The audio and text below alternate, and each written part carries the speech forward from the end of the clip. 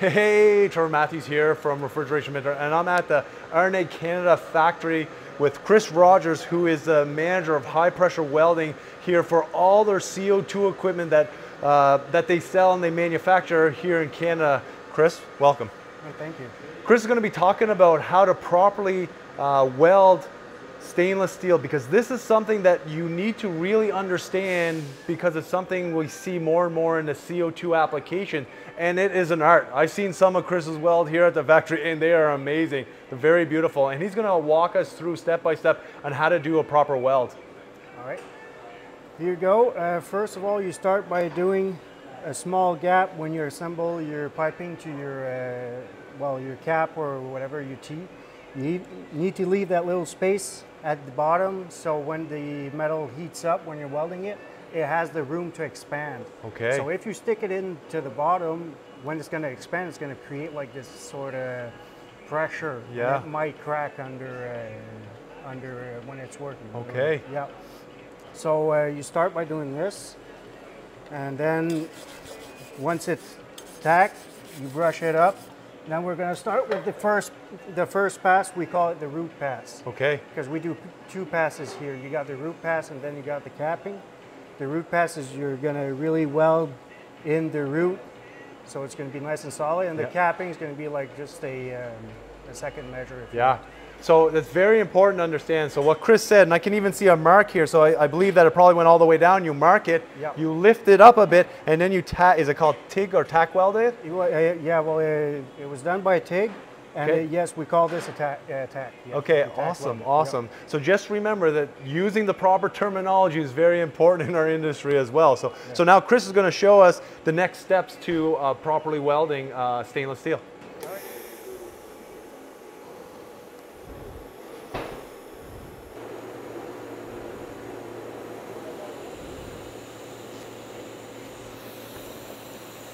So here you have it. You got the root pass right here.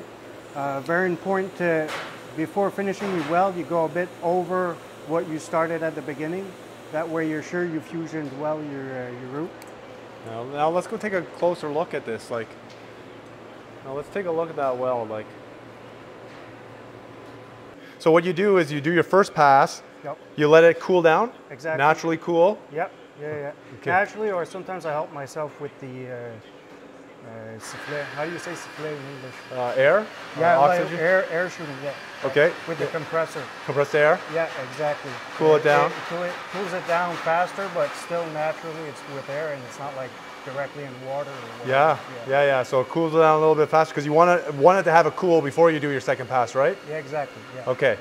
Yeah. And so that looks really good. So what's the next steps for your second pass? So once it's cooled down, you got to brush it. Make sure there's no contaminants in it. Yeah. And you can see it even changing color while you do that. You know, you had that little reddish and purple thing. Exactly. Now you want it to be nice and clean. Okay. Okay, awesome. I'm just going to want to show what that looks like. So now that's what it's looked like before the second pass happens. Oh, and another thing, my root pass, I do it with the 332 rod, and with my capping, I do it with a 1/8 rod. Oh, so a 332? More material on the top. Yeah. Okay, so the first one was what size again? 332. 332, and this is a 1/8. 1/8. Okay, that's really good to know, right? Because you got to have like as much material possible on the top, and like the first weld, you go with a smaller one, so it's really precise on the root. So, awesome. Yeah. Another thing I want to point out is I stop at this area here. I'm going to start my second weld a bit further, so when I finish, I go over the very first point. Yeah, the point where I stopped at the first. That makes so much more sense, because now you got a full pass over it. And here where you finish, well, the root pass underneath is full.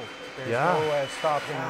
That makes so much sense. I've never done this before, and it makes a lot of sense on when you're doing it. That gives a kind of a double protection. Exactly. And probably a big chance if you didn't do that, there'd be a leak in that one spot. Maybe, yeah. Yeah. You're giving yourselves a lot more chance of not leaking. Yeah, anything. I love it. I love it. Okay, let's see the second pass.